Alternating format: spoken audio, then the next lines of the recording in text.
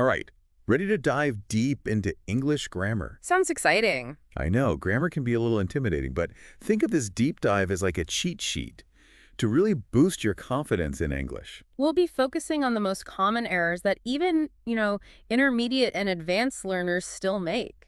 And we're going to use this awesome three-part guide to help us break it all down step by step. Exactly. So you not only learn to spot these mistakes, but you actually know how to fix them. Exactly. So, are you ready to transform your English from good to amazing? Absolutely. Let's get started. Okay, let's start with sentence structure, which is super important. It really is the foundation. Kind of like building a house, right? You can't start with the roof. Exactly. You need a strong base. In writing, that's a complete sentence. What's interesting is that even native speakers sometimes mess this up. Oh, I've totally been there. I remember in college, I would write these sentences that just kind of trailed off, and my professor would be like, "Where's the rest of the house?" It happens. But the key is that a sentence needs a subject, a verb, and a complete thought. It has to be able to stand on its own. Makes sense. So a fragment is like a sentence that's missing a leg. It just can't support itself. Love that analogy. Now, how do we avoid creating these unfinished sentences? Well, the guide gives some great tips, like watching out for words like because, although, since at the beginning of your sentences. Okay, because those can sometimes lead to those dependent clauses. Right, and those can't stand alone as sentences. They have to be connected to an independent clause, to create a complete thought. Okay, so, for example, If you write, because I went to the store, that's a fragment, Yeah. right? it's like, what happened at the store? Exactly. To make it complete, you could add, I bought some groceries. Okay. So because I went to the store, I bought some groceries.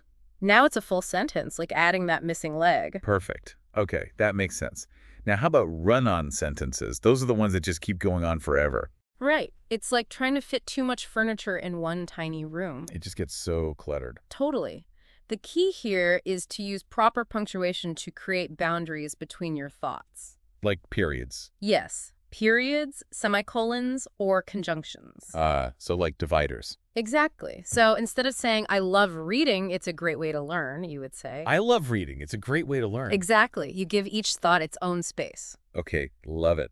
Those analogies are super helpful. Okay. And speaking of making things clear, let's talk about subject-verb agreement. Ooh, yes. Have you ever been stuck trying to figure out if you need a singular or plural verb? All the time. It can be so tricky. It really can. The main thing is to figure out what the subject of the sentence is, and then make sure the verb matches. So ignore any distracting phrases in between. Exactly. Just focus on the main ingredient. For instance, the list of books are on the table. Oh, are. Should be is. You got it. The list of books is on the table. Much better. Okay, so just match the verb to that core subject. Makes sense. Now, last but not least, let's tackle misplaced modifiers. Ooh, those sneaky little things. I know, they can completely change the meaning of the sentence. And sometimes even make them unintentionally hilarious. The guide had this great example. She almost drove her car for 6 hours every day.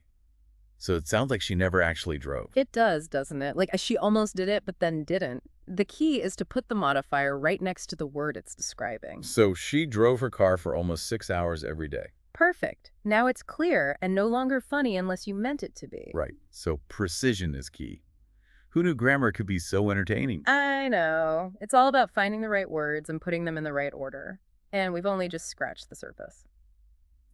Welcome back to our deep dive on common English grammar errors. Are you ready for more? I am. My brain is getting a good workout today. That's the goal. So today let's focus on something that's often overlooked but super important, punctuation. Ooh, yeah, punctuation.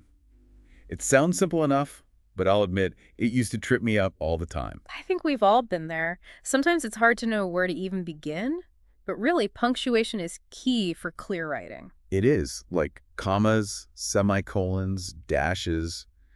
They can all be a bit overwhelming. They can. It's like learning a secret code. But once you crack the code, your writing just becomes so much clearer and more impactful. Exactly. So speaking of cracking the code, let's talk about comma splices.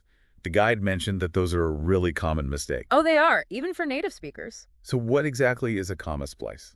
Well, it's when you use a comma to join two independent clauses that could totally stand on their own as sentences. Okay, so instead of a comma, you should really use a fin. Period? Yes, Yeah. a period. You could also use a semicolon. Right. Or a comma with a coordinating conjunction. Exactly. So, like, instead of saying, I love to travel, I've been to over 20 countries, you could say. I love to travel. I've been to over 20 countries. Exactly. Or, I love to travel. I've been to over 20 countries. Or, I love to travel, and I've been to over 20 countries. You got it. I feel like I'm getting the hang of this. Now, what about commas where they don't belong? Ah, yes. That's another common problem, like adding too much salt to your food.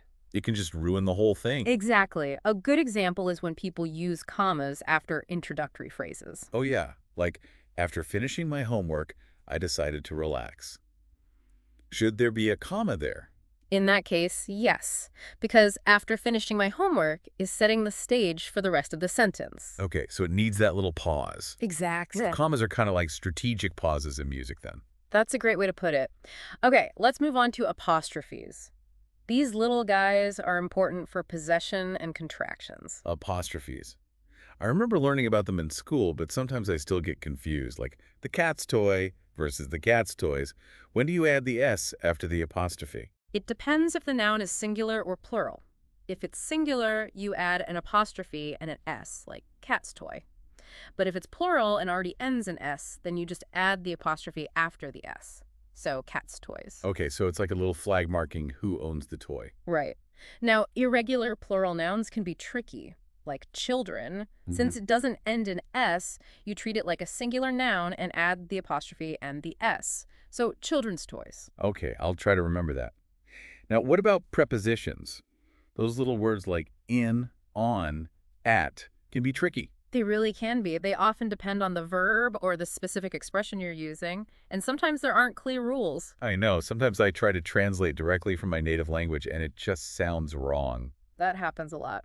The best thing to do is to pay attention to how native speakers use them. Like you might say, I'm interested in learning English, but the correct way to say it is, I'm interested in learning English. Okay, so it's more about getting a feel for the language than memorizing rules. Exactly. Don't be afraid to ask questions or check a dictionary if you're not sure. Great advice. Now, before we move on, I want to talk about articles. You know, a, and, the. Those are essential. I know, they seem so small, but they can really change the meaning of a sentence. Right. A and N are for any member of a group, and the is for a specific one, like I saw a dog versus I saw the dog. Exactly. One is just any dog, the other is a specific dog.